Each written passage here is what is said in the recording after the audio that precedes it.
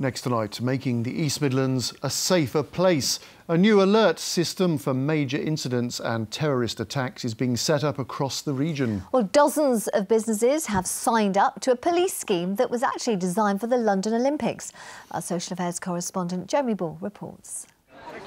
Making the Olympics so successful involved a huge security operation and behind it a vast communication network to distinguish rumours from genuine threats. Information comes in. Now that alert system called CSSC is coming to the East Midlands. This law firm in Nottingham is one of the first to sign up. Every business has got to think about the threat of terrorism, what plans they need. You don't want to send them out of the building when they're actually safer inside. So you need to make a judgment based on facts. Many of our clients have busy pubs, nightclubs, restaurants on high streets, city centres, airport locations, and they of course are very high risk premises indeed. And when we disseminate it, it enables them to get their houses in order and hopefully protect their staff and members of the public alike.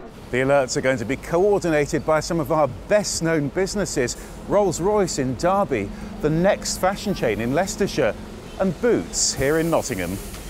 They'll contact hundreds of other firms using emails, texts or conference calls, and the police hope it's going to be a two-way process. That all helps us to build a picture. They may see things that are suspicious around purchasing equipment, chemicals, massive mass storage facilities, or even unusual travel or training or radical ideas that people may be hearing. The alerts have already been used at several major incidents in London, and they'll also warn about scams and give general security advice. Jeremy's with us in the studio. How much difference do the police think this will make? Well, the officer in charge of all this, Chris Howard, thinks it could make a huge difference, and that's because it'll get reliable information out to thousands and thousands of people. Why is that important? Well, of course, if there's a critical incident, the rumour mill can go into overdrive, so this is partly about reassurance, but it's also about safety advice, perhaps repeating that run, hide, tell message from the police. But it might be things like whether you should evacuate an area or stay put.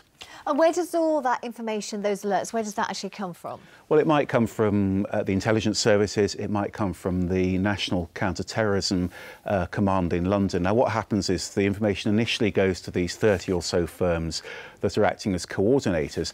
They then cascade it out within their own business sector. Now, to give you one example, they say that includes 800 companies who are part of Nottingham Bid. So you can see just how many people they might be reaching here. That's huge, isn't it? Well, thanks very much indeed for that, Joe. We'll have more on that on our late news as well.